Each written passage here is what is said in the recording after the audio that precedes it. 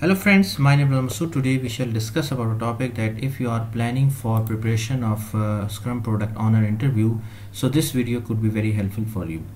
So a friend, a very general and a very common question generally asked in an interview with a product owner, that what are the characteristics of a good product backlog item.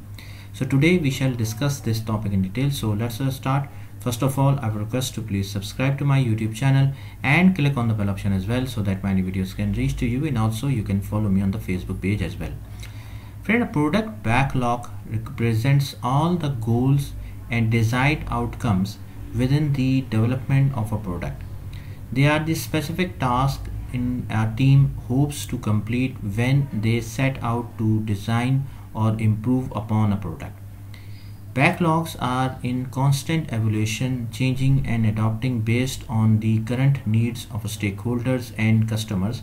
To keep a backlog up to date and its most effective form, it needs to be continuously refined and adopted. This process takes time, but there are simple, powerful strategies for maintaining a good quality backlog. A good product backlog has four characteristics. It is detailed appropriately, estimated, emergent, and prioritized. Now, one by one we shall discuss in detail. Detailed appropriately.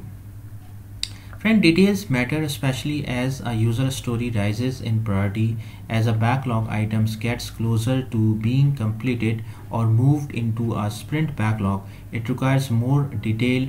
Upcoming backlog items should be detailed appropriately so they can be better understood by the development team. The closer an item is to being completed, the more detail it should have. On the other hand, items that are lower on the priority list don't require nearly as much detail. It's poor use of time to add details to lower priority items, since you never know how the backlog is going to evolve. You could waste a lot of time detailing low priority items when they might be removed or revised later on in the process. Next is the estimated. Thorough estimation should be focused on high priority items that will be tackled soon. As you refine your backlog and add more details to top priority items, you can improve your estimation. A good option is using story points to zoom in on the details. They can help you accurately or practically reflect the reality of an item from the customer perspective. Emergent. The more you learn about the product and its customers, the more you can improve your product backlog. The backlog is a living document that represents your plan at any given time. It's not set in stone, and it should see revisions and improvements as you go. Next is the prioritized.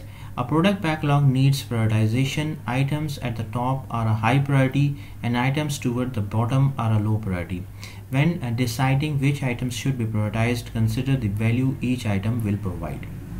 So friend, thanks a lot for watching the video. I hope you like this video. If you like it, please share it with your friends and colleagues, and thanks a lot for watching the video.